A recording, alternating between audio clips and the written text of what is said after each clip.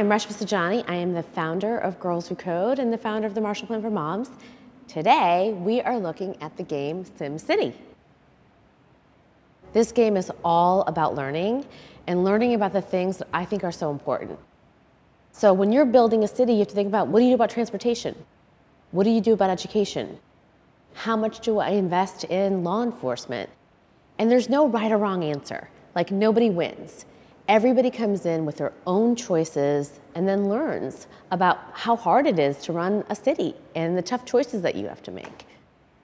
Start there. This is the charter.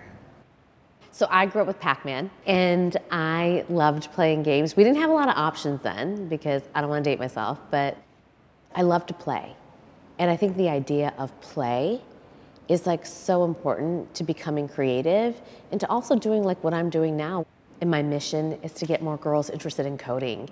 And gaming is so fundamental to that. Like, I want more girls to play games.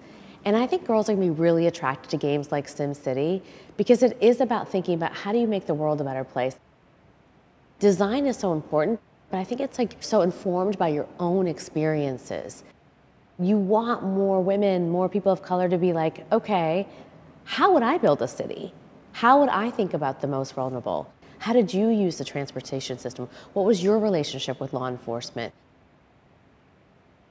My life is about education, and so I would invest everything into education and designing a city that really puts that forward.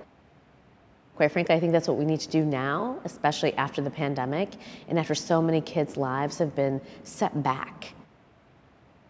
In my work right now, it's like working women. You can't work unless you have childcare. And innovation, I think that that's really important. I loved this game because it allowed me to think about some of the things that I've been thinking about and input it into the game. I think who a player is makes a big difference in thinking about how a city is built because you bring in your own experiences.